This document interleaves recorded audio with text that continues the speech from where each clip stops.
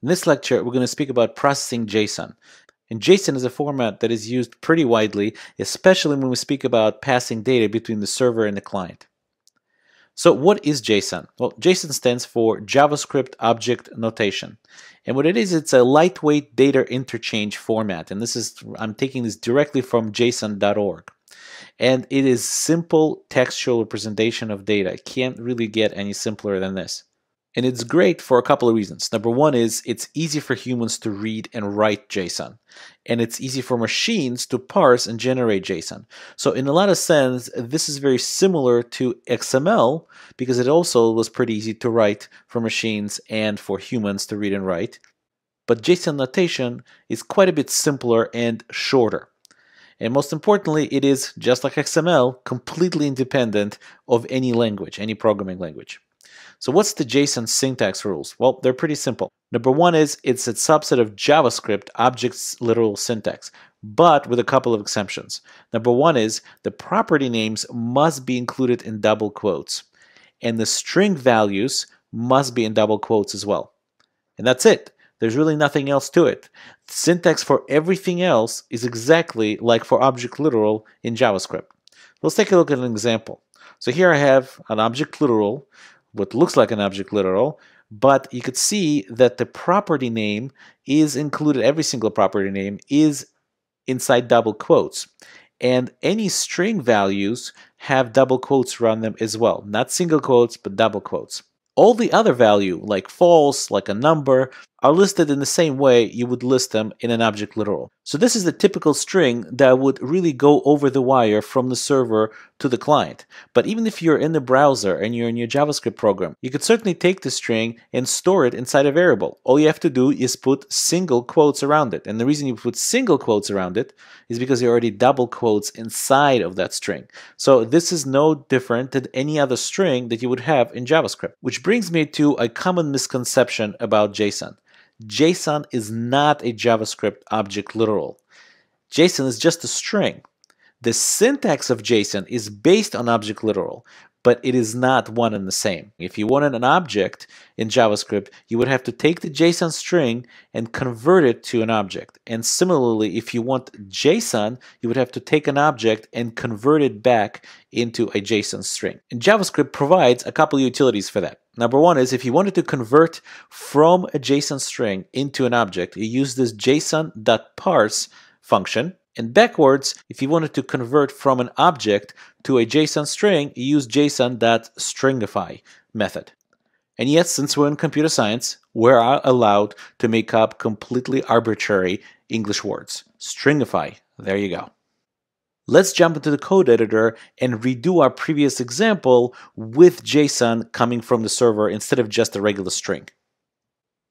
Okay, so we're looking at name.json file, and it is located in lecture 58 data folder, and we basically substituted the name.txt with this name.json. And this has what looks like a regular object literal, except we know it's just a string. It's a string that is sitting on the server. And you know it's a JSON since you could see all the property names are in quotation marks and the strings are also in quotation marks, and they're both double quotes. So this is the same string we actually saw in the slides. Let's go ahead and close the file browser and go to our ajaxutils.js. And what we're going to do is we're going to enhance them a little bit.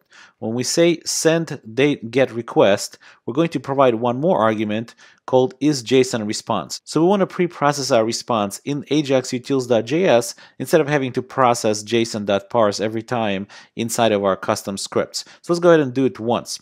So what we're doing here is we're saying isJSON, you're as a client of this code, you could pass it a true or false, or just omit it, and it will automatically, if you omit it, it'll automatically assume that you want JSON, but you could pass a false in here, and that will work as well.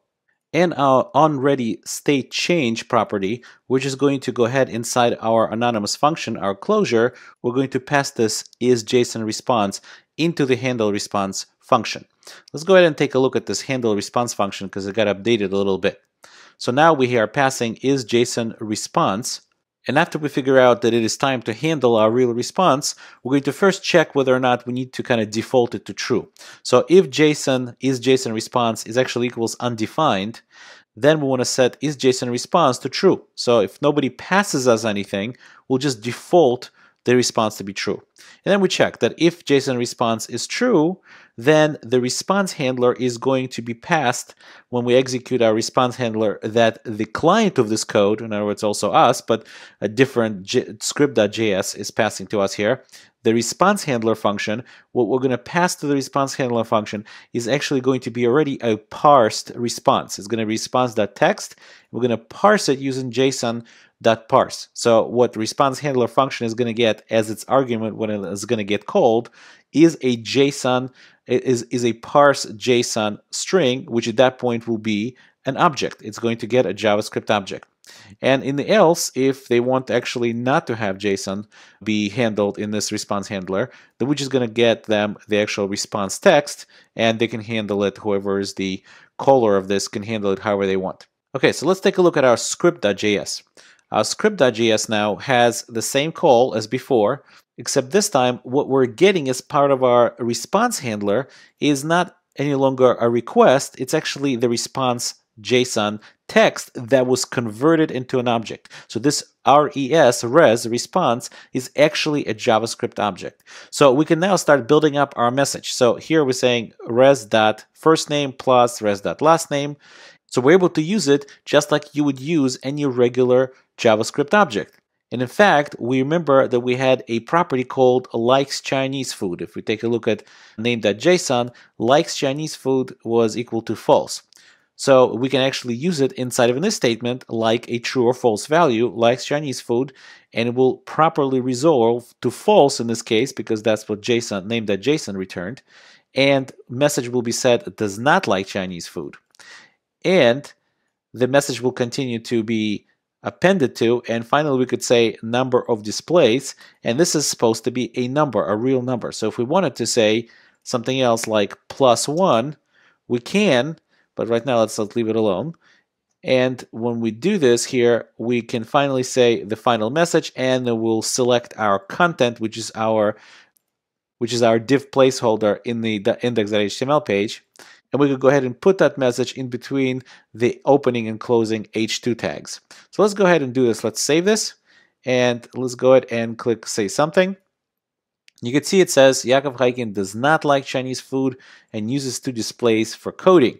So we could change that. We could go to JSON, name.json, and change that to true to see this in action. And we can even change this to say that displays is +1. So we're using it as regular primitives in both locations here, but we're using it through this res response object that JSON.parse built for us. So as we save all that and go back and say something, it says Yaakov Haikin now likes Chinese food, which is definitely closer to truth, and uses 3 displays for coding because we added to the 2 that was responded to by the JSON and was converted into a number. We added a 1, so now it's 3. So to summarize, JSON is a lightweight data representation.